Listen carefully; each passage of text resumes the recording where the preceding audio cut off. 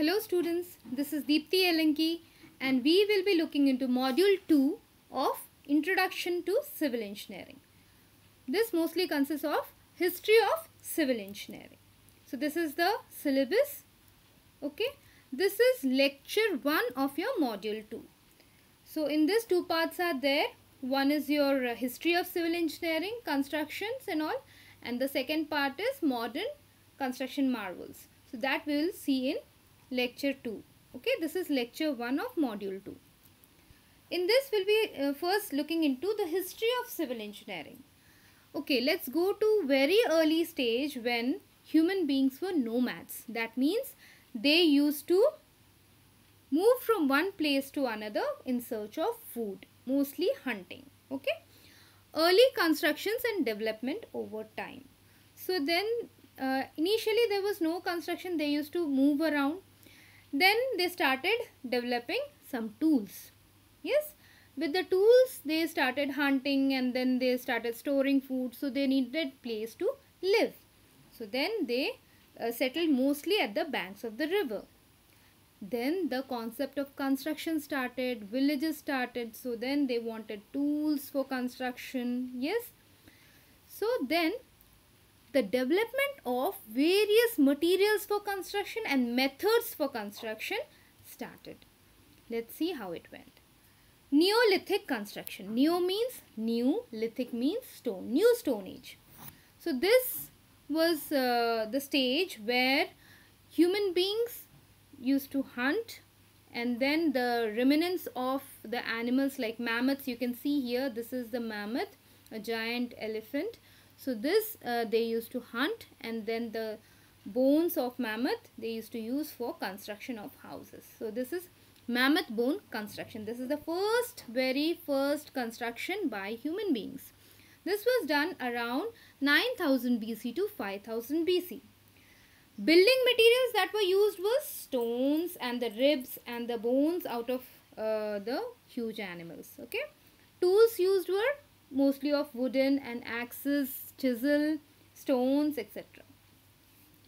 First bridge which they made was putting the bamboos across the river. Yes, even the wooden logs they used to use. Even now in villages and all, you can see some canals and all, people cross using some wooden blocks or wooden logs, what you say. Later, timber trackway, you can see here, this is timber trackway. Using this they used to construct some bridges. Then the concept of villages started. Yes, they started living in pit houses. Pit houses is something underground. They used to dig and then make a house on top of it and then stay in there. Above ground they used to make some tents to live in. Then mud houses. This was about Neolithic construction. Then came your Copper Age and Bronze Age. Copper is a metal work. Okay, this age was called Chalcolithic age. Okay, then the copper and bronze. See, copper, when they added tin to copper, it got converted into bronze. So bronze and copper were better than stone. Obviously they could shape it, give it a shape and give sharp edges and all, but still it was not very strong. It was strong, but it was not very strong. Yes, then brass came into picture. This copper usage was from 5000 BC to 3100 BC. Okay, copper and bronze were used in making same types of tools like axes, chisels, etc. But these were less brittle and more durable, okay, than the stone. Then came your constructions, Copper Age and Bronze Age constructions. The cutting edges of the tools which were used in the stone quarry, rock cut architectures. Mostly they cut the whole rock into shapes and they used to make some nice architectures. So settlement is done. They have food, water, everything in place. Now they concentrated on construction side, architecture, art. Yes.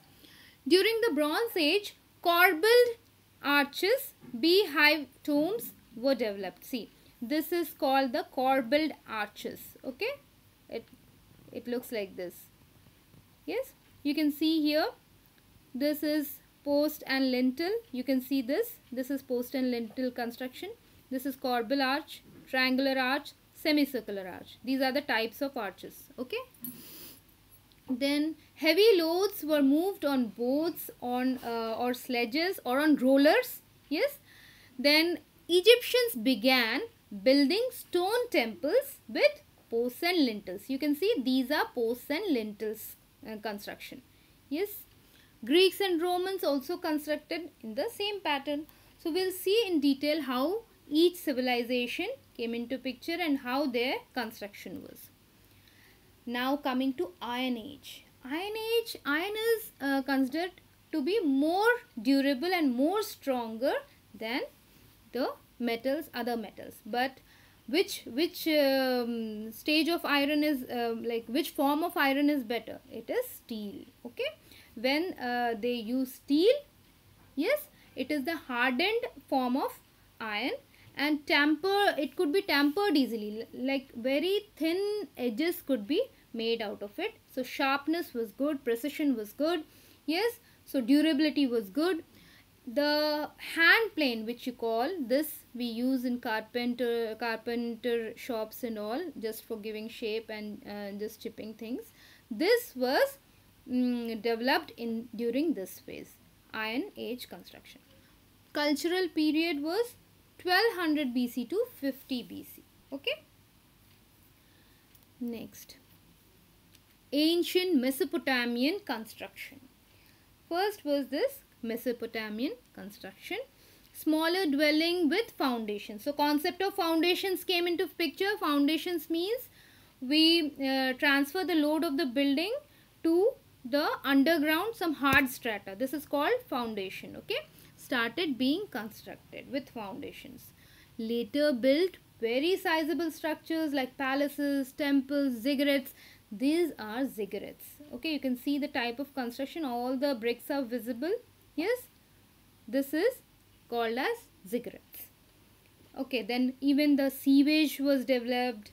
Then drains were developed. Pavement was developed. All these things came into picture. Pitched brick walls. Pitched brick walls means this is the brick wall. With brick only they have made this arch-like construction. This was also used. Okay. The bricks were developed majorly during this construction phase, ancient Mesopotamia. Mud bricks. Okay. They started using mud bricks. This is also called as adobe bricks. You can see these are the molds, brick molds, wooden brick molds. Okay. They could be rectangular or square in shape. Okay. So bricks and stones were used for this. Pavements, you can see how it is. Yes. So they were used for pavements. Egyptian construction. So Egyptians, they have developed so many things that time, like lever, lathe machine. You can see this is the lathe machine. Ovens, then ovens, you know, for bricks, bricks and all, to make bricks. After the burnt bricks again after the mud bricks, burnt bricks came into picture, so that, and other ships and paper, irrigation. Paper means when paper came into picture, then construction drawings, designs came into picture. Yes, irrigation system, then windows, doors, glass, forms of plaster of Paris, what we call today. Bath. What is bath? A big hollow structure into which water was filled. This is a common place where people come and take bath. It's called a bath. Okay. Then locks, shade roofs, weaving, all these things came into picture. Trusses. What are trusses?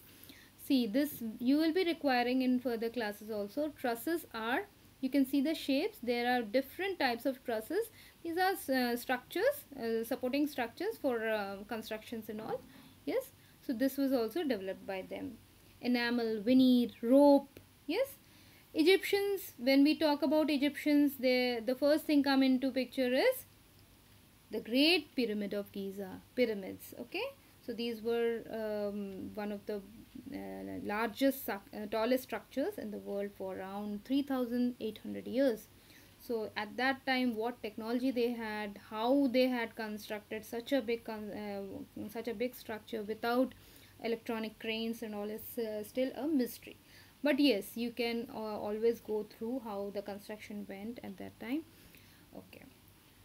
Ancient Egyptian construction. Okay, they use some rulers, ropes, sledges and all. You can see how they are moving this big stone structure towards it.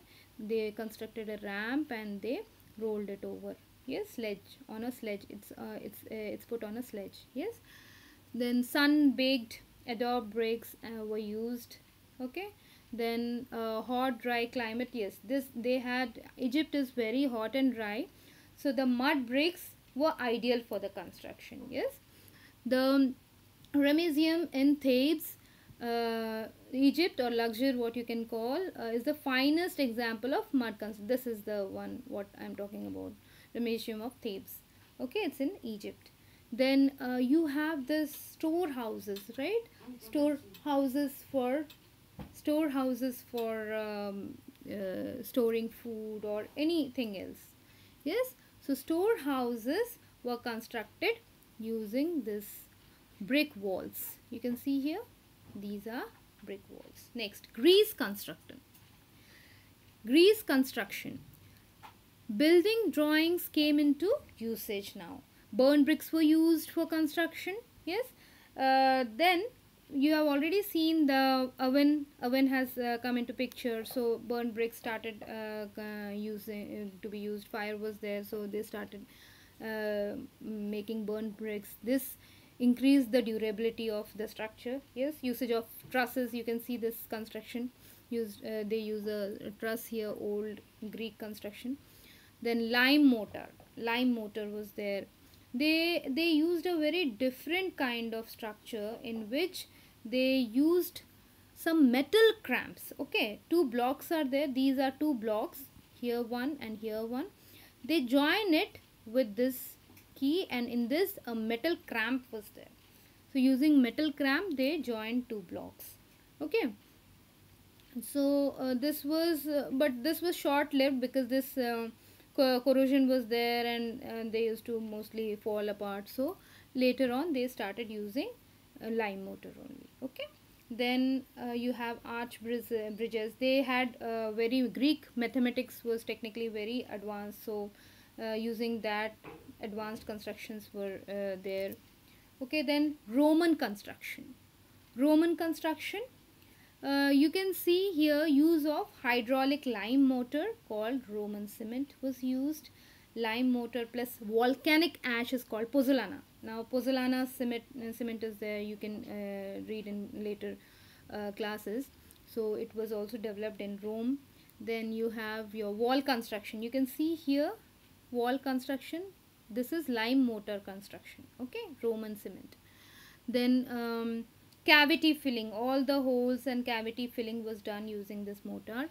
The temple of Vesta, okay, Tivoli, Italy. This is one of the oldest construction, and it still stands, so you can understand the strength of the structure then. Okay, construction was done using arches, barrel walls and domes. You can see this is a dome like structure, domes, and this is a barrel vault. Barrel vault means lot of arches follow one after the other, and it looks like this. Okay, it's like a hollow thing going inside. So this is a kind of construction called barrel vault. Plumbing was introduced. Then glass they started using glasses for windows and all. Yes, Roman construction again. So in this, mosaic and clear glass, colored glass was used. This is called as mosaic. You have seen mosaic flooring. So a lot of things are used in mosaic. Some stones are used, some places glass is used, colored glass is used. Yes, depends. Then this is a water wheel. Yes, they invented water wheel. Then heating and ventilation, thermal baths were there. Yes, water used to get heated up, thermal baths were there. Then they also had Pantheon porticos. This is the type of construction for main buildings, some public gathering buildings and all. This was called as Pantheon portico. Okay. And then what is this? This is a sophisticated timber crane. Okay.